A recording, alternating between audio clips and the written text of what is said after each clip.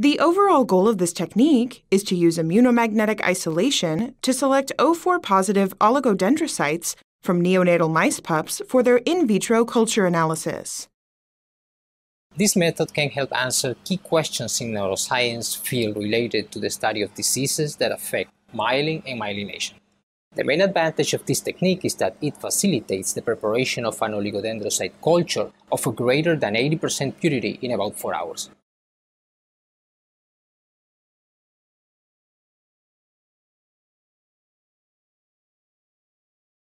Begin by using small dissecting scissors to cut the skin along the midline of the scalp of a day 5 to 7 postnatal day mouse.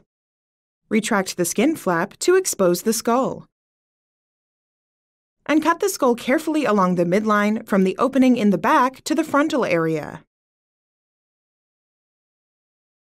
From the opening in the back of the skull, cut toward each eye socket along the base of the bone and use fine forceps to gently tease the cortices away from the midbrain.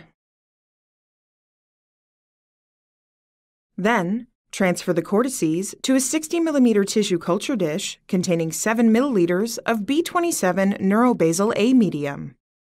When all of the brains have been collected, transfer the cortices into a new 60 mm tissue culture dish containing 5 ml of dissociation buffer, and use a number 15 scalpel blade to dice the cortices into 1 cubed millimeter pieces. Incubate the brain pieces in a 37 degrees Celsius 5% CO2 incubator for 20 minutes. Then, add 1 milliliter of bovine growth serum to stop the enzymatic reaction.